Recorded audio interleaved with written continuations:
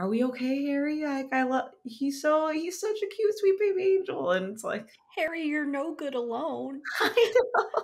Yeah, that's the thing. He just sounds very tired. The performance, great. It just, I feel like an inside, I just feel like he's having a time. He's dead inside while projecting. You know what I mean? Like, he's just trying to get through these final shows of his before he like goes away for 2 years into like vocal rest. I feel like he's gonna take a minute after all this. And honestly, I hope so, because I don't want him to get burnt out. He appeals to so many people that like his shows are always going to be these huge productions. Yeah. And that has got to be exhausting for one person to hold on his shoulders. I also don't know if I loved like the performance like I loved Harry, but who are these dancers? What is this weird circular? Is this in his like it might be the music video. I'd honestly rather just have Harry in his shiny disco ball outfit. I want that outfit actually. It's pretty fun. I just want to like be able to like go like shimmy, shimmy, shimmy, shimmy.